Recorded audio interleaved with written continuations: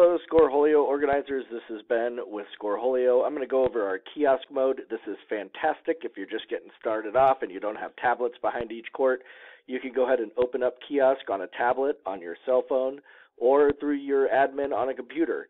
And this way, you can either put these on a table and have players just come up and tap on their courts and enter their scores, or you could have them report to you and you can go ahead and do it yourself. So I created a tournament here. It's called Kiosk Mode. I'm going to go into the admin. It's pretty simple to get to Kiosk Mode. You're going to click this Playoff tab up here. Right here we have our down arrow to open a scoreboard. We're going to open Kiosk Mode and click the Open Scoreboard.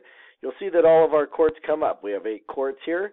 All you got to do is click on a court. Court 3 opens up. You can hit the Start Game button, go back to Kiosk Mode, and you'll notice that you'll see your timers. So if you have timers, they'll all pop up on the courts while they're running, so you know what time, how much time is left in the games. Down here on Kiosk Mode, you can do quick jumps to be able to get to different things. The Submit button will come up. You're going to hit your Submit button, and the system will go ahead and flip back to the Kiosk Mode, and you'll notice that this game is back up to start. That's it. Kiosk Mode. It's amazing and easy peasy. Good luck out there, guys. Hope this makes your running your tournament a lot better. This has been with Scoreholio. Thanks for watching.